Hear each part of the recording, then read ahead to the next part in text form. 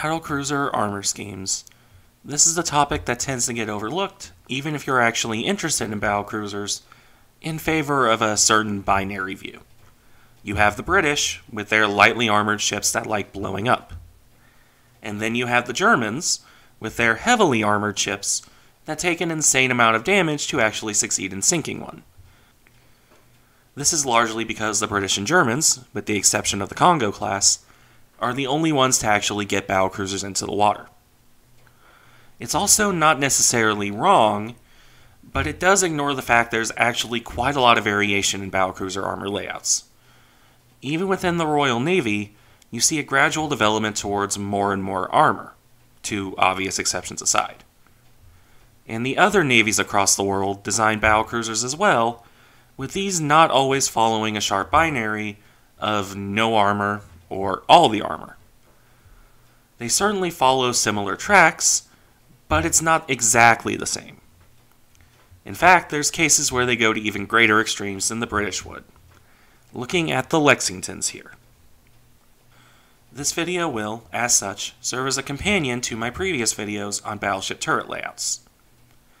As for why I'm choosing to do battlecruisers before battleships, well, that's personal bias really, as I've always found battlecruisers to be a fascinating and underappreciated topic. With that out of the way, we can start, of course, with the British, where, in spite of the enduring meme of Jackie Fisher snorting a line on a table and coming up with speed as armor on endless repeat, things weren't quite that simple. Now, I'll admit I'm not going to go terribly in-depth on the actual development of battlecruisers here, not least because I already have 2 videos on the topic of British ships, and a couple on German ships for that matter. The simplest thing to remember when looking at the armor scheme is that the first battlecruisers, the Invincibles and their closely related successor, were outgrowths of the armored cruiser concept. Big cruisers that could serve on foreign stations and chase down commerce raiders, just now equipped with the same all-big gun design as the new dreadnoughts. This would allow the ships to sink anything they could catch and outrun anything that could outgun them in turn. For this early concept of dreadnought armored cruisers, armor just really wasn't as important as speed and firepower. As a direct result, you do get speed as armor as a concept. These early battlecruisers had 6-inch armored belts, which narrowed to 4 inches towards either end of the ship. This is nearly identical to the armor scheme of the last British armored cruisers, which makes sense when you consider what the Invincibles were actually intended as. After this, though, armor begins a steady process of increasing in each ship design. First in the Lion, then even further in Tiger, where it reached 9 inches at the thickest. This is admittedly still lighter than German ships or contemporary battleships.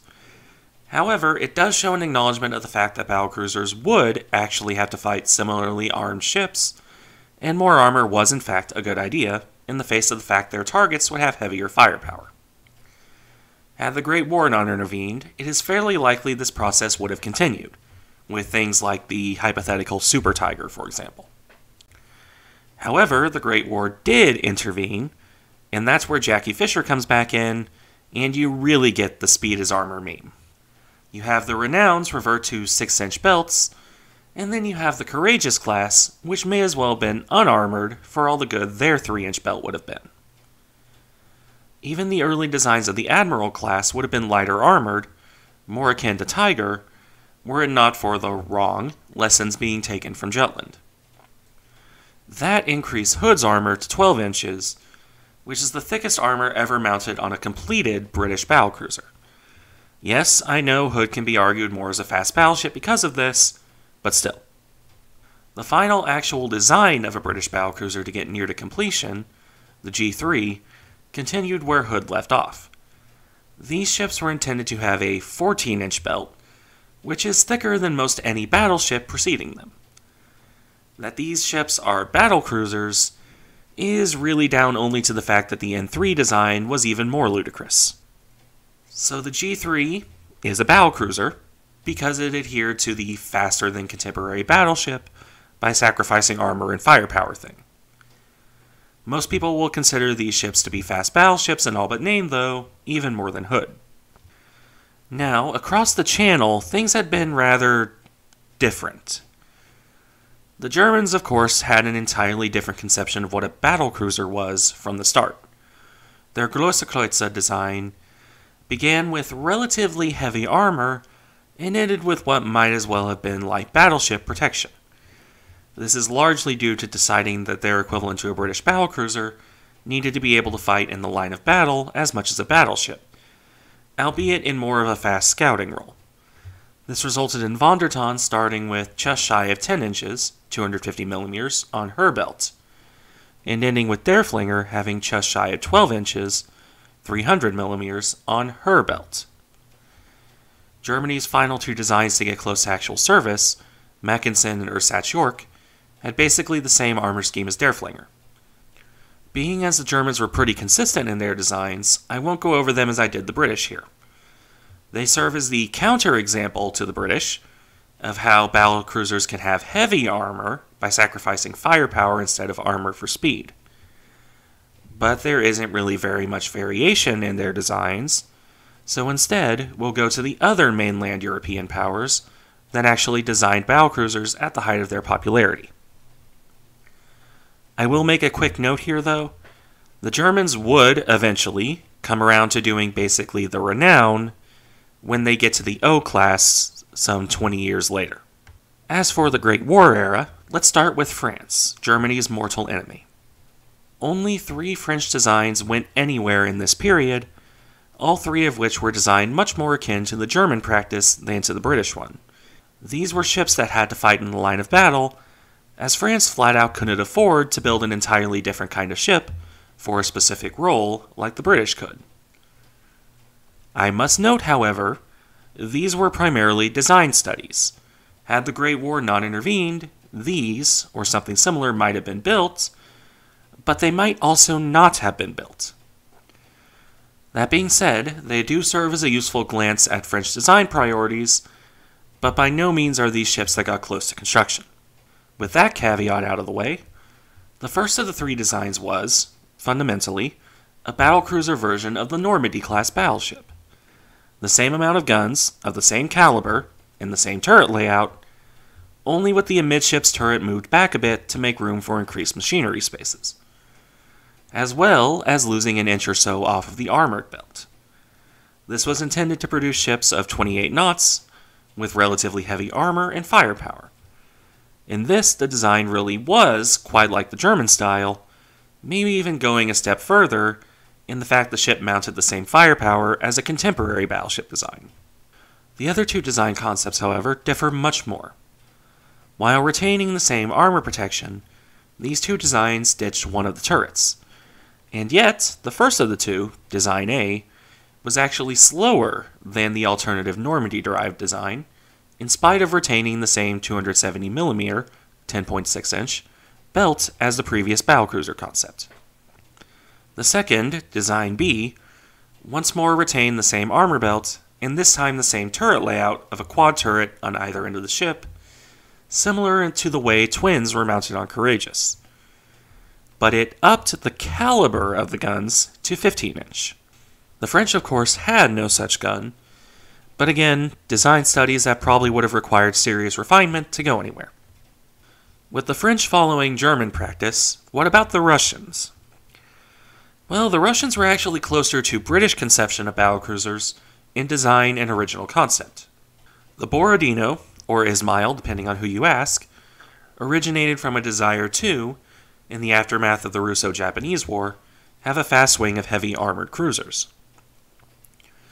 Where they differ from the British is that the Russians weren't concerned with commerce raiding or things like that.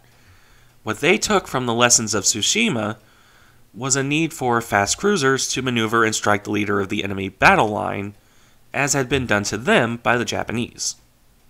So while the intended role was different, the concept was at least similar, as was the way the design evolved. Beginning as big armored cruisers, with dreadnought caliber guns and relatively light armor but fast speed, the ships would drastically change before construction began. A full redesign, in fact, which somewhat mimicked how the British concept of battlecruisers was developing, but all in the process of designing one ship. The Russian battlecruisers went from kinda like Invincible to more like the Splendid Cats. What began as 190 millimeters, 7.5 inches for belt armor, would end up with 237 millimeter, 9.35 inches, in the end. This made the Russian battlecruisers something very much like the British in terms of protection, coming in right around the same kind of protection as the Splendid Cats had. Slightly thicker, but not by any great amount. That just leaves the Austrians now. The Italians didn't really develop battlecruisers in this period, and their interwar designs never really went anywhere either. While at first resistant to the very concept of battlecruisers, since these were, and I quote, ships for a navy that has the need to control vast oceans, which is actually a shockingly mature thought for a turn-of-the-century navy, the Austrians would change their tune during the war, going from seeing the type as a wasteful luxury for a navy occupied with the Adriatic and Greater Mediterranean, to designing multiple different concepts of a battlecruiser. This was probably influenced by seeing how the British and German battlecruisers performed, which makes it less than surprising that the concepts ended up becoming something of a mix of British and German designs. The Austrians seem to have decided early on that they wanted ships with relatively heavy armor protection, though not to the same extent as the Germans or even the French. Their battlecruisers would have had a belt of 225mm thickness at its absolute thickest, which is about 9 inches for the non-metric users. This is, once more, about the same as the Splendid Cats, which is leapfrogging right over the early Invincible style protection. I'm sure most of you are probably noticing a theme here at this point. As it is, however, the Austrians weren't that far off the protection of their existing battleships here. The Tegetov class had a belt that came in at 280mm, 11 inches, in its own thickness. This puts the hypothetical battlecruisers at only 2 inches, give or take, less armor, which actually does bring them a bit more in line with German practice. They just began from a lighter armored battleship, so the battlecruisers reflected this. With the European powers out of the way, though, we have only 2 nations left here, Japan and the United States. With the Americans, well, I went over this in some greater detail in the Lexington class video. To summarize for the purposes of this one, the United States bucked the global trend of battlecruiser design in quite a number of ways. Nowhere more so than in the general trend of increasing armor protection. While there were certainly attempts made at getting either an American Congo or some form of fast battleship, the Lexington design pretty early on settled with very thin armor protection, considering the size of the ship and when it was to be built. The final design, at its thickest, only managed a 7-inch belt. While slightly thicker than the Renown armor scheme, this was far and away thinner than any contemporary battlecruiser that would have entered service in the 1920s. This is reflective of their intended role as giant scouts to lead the Omahas and 4-stacker destroyers around, yes, but it is also a sharp deviation from both general American practice of heavy armor and that of other battlecruisers around the world. As we've established, even the Royal Navy was moving away from this.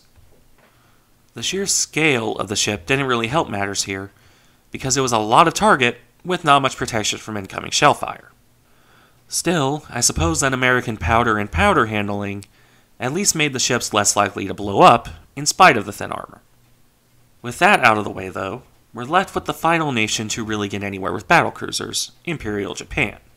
Here's an interesting one, since Japan started out with what is, for all intents and purposes, a second-generation British battlecruiser, before going off and doing their own thing when they got around to designing their own version.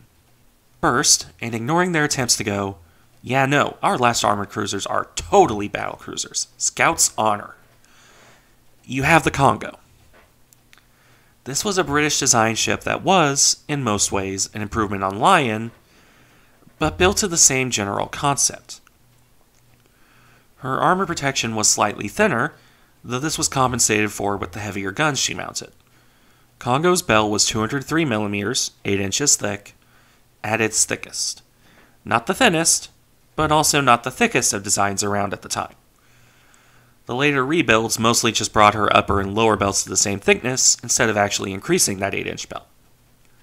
Where things get interesting with Japan is what they would do with the follow-on Amagi class.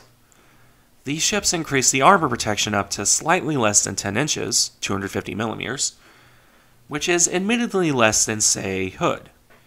However, the reason for this relatively thinner armor is that the ships carried 10 16-inch guns. The Japanese had decided to go completely in their own direction and build ships that still managed 30 knots, but doing it by having heavier firepower than a lot of battleships at the time. Exactly the same as the very similar Tosa-class battleships, in fact. Even the British style of battlecruiser sacrificed firepower compared to contemporary battleships to gain speed, which is not the case here. It does show the way to the fast battleship in a similar vein as Hood. That's where this story mostly comes to an end, though. It's almost funny in a way that other than the Congo, which is really a British design, the Lexington, and the initial design of Borodino, all of the battlecruisers developed had armor at least on par with the Splendid Cats. Even the Russians would eventually end up there. The idea of battlecruisers having paper armor is shaped a lot by what happened at Jutland and the design of the Invincibles. And the Renowned and Courageous, I'll grant you that too. Their armor was universally thinner than contemporary battleships, but for the most part, not by as much as you'd actually expect. And while the Germans were certainly on the extreme end of armoring their battlecruisers, even the British eventually decided that maybe the Germans had a point. And thus we start getting battlecruisers that might as well be fast battleships. It's interesting how things turned up that way, isn't it? Thank you for watching. I hope you enjoyed the video, and remember to like, comment, and subscribe if you enjoy the content. I'll see you in the next one.